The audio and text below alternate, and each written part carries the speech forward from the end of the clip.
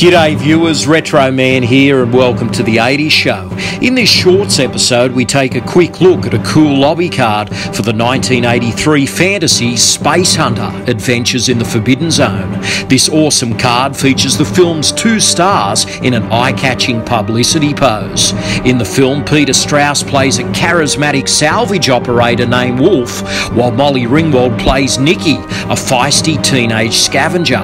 Strauss and Ringwald share some fun chemistry that gives the film a burst of strong characterisation amidst the action. Spacehunter was released in theatres during the 3D revival craze of the early 80s and was considered a casualty of the format. Regardless of its poor box office, Spacehunter is an enjoyable fantasy with a lot to offer. For more memories from the 80s, please visit the 80s Show. Stay gold!